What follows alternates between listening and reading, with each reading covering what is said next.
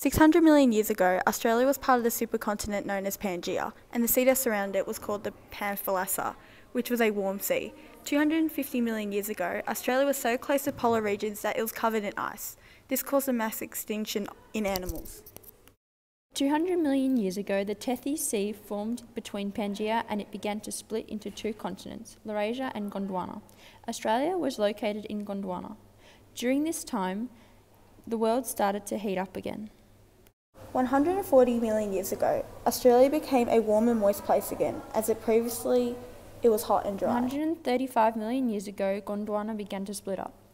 100 million years ago, a further increase of temperature in the world, thus causing sea levels to rise. The result of this was that Australia turned into a group of islands as the sea called Eromagna Sea submerged parts of Australia. 65 million years ago, there was a rapid drop in temperature around the world, causing mass extinction. Today, Australia is separated from the rest of the world and it has its own continent.